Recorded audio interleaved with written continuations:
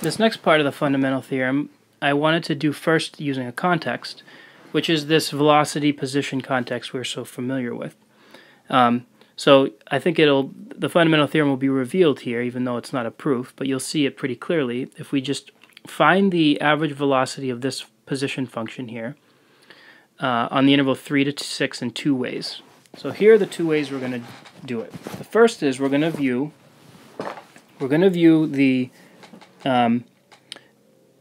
this problem as saying I want to find the average. So I want to find the average velocity. That's the average value of the velocity function.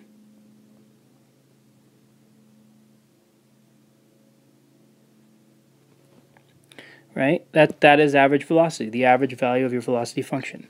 Now I don't see my velocity function here, but I mean, we could just take the derivative of my position function and find it pretty quickly. So I'll just note over here, notice that the velocity function is just 2t.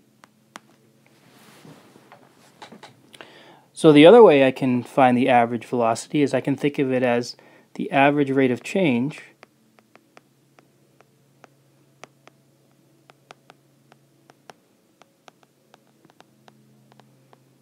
of your position function. Right? So that is two ways to find the average velocity, so I can set those equal to each other. Right? Those are two ways of finding the average velocity. So now let's actually write the mathematical expressions. The average value of the velocity function on the interval 3 to 6, that's just the definition of average value. So that's 1 over 6 minus 3, the integral from 3 to 6 rather, under my velocity function, which is 2t.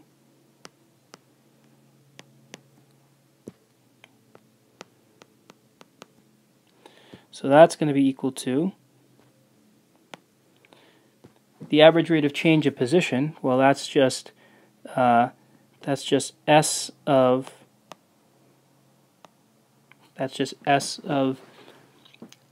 6 minus s of 3 divided by 6 minus 3. And here I'm not even so interested in the answer. What I'm interested in is this relationship. Do you notice that the 1 over 6 minus 3's are going to cancel? And so now what I've done is I've said, well, if I want, in this discussion of averages, what emerged here, and I'm going to actually put the velocity back in here, what emerged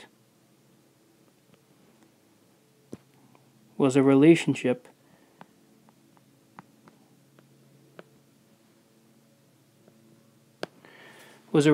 between an integral, a definite integral, and derivatives. So, I mean, imagine for a second you were interested in the value, you were interested in this definite integral. What this equation is saying is that if you want this value exactly, not an approximation, not using your calculator, if you wanted it exactly, all you need to do is use your position function, evaluate it at 6, and subtract its value at 3.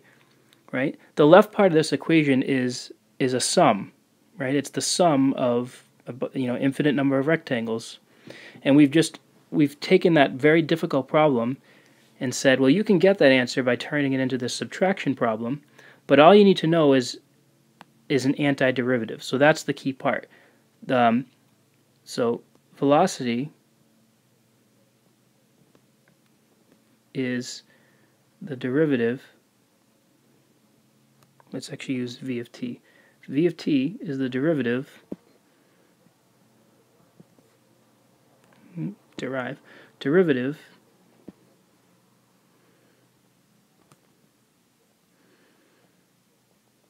of s of t, which means we can say that s of t is an antiderivative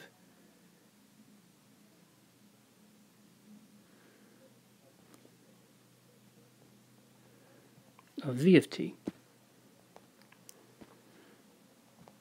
So to spell it out, to really spell it out, I want you to notice that this says in the box, this says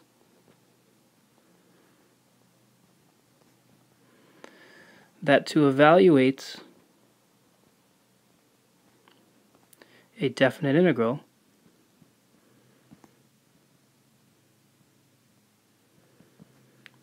you simply need to, the word simply I guess should be in quotes because it might not always be so simple, but this, you simply need to come up with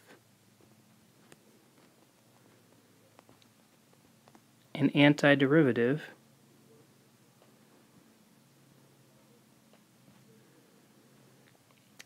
of the function inside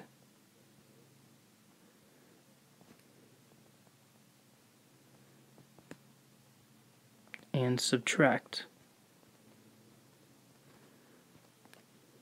Right? So evaluate it at the upper and lower limits of integration and subtract. So I'll give you an example on the next page of an application of the fundamental theorem. So let's see how we can apply this. So let's say let's let f of x equals let's just let it equal x squared. And let's say we want to evaluate the integral from 2 to 5.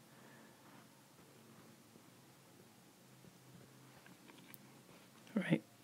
Or, I mean,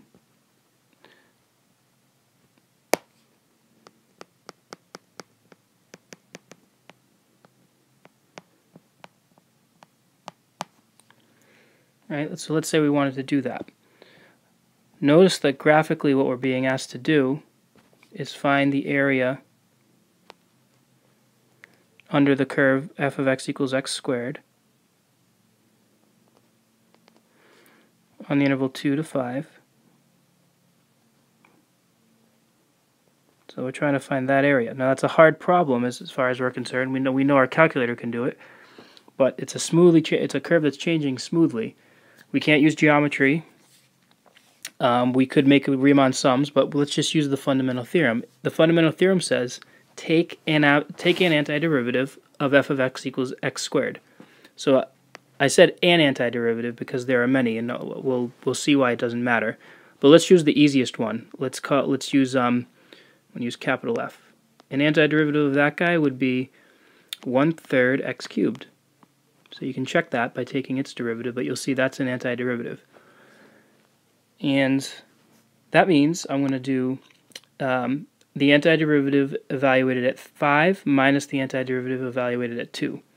So one thing you use notationally you do is, here, why don't I just write this first? It's f of 5 minus f of 2.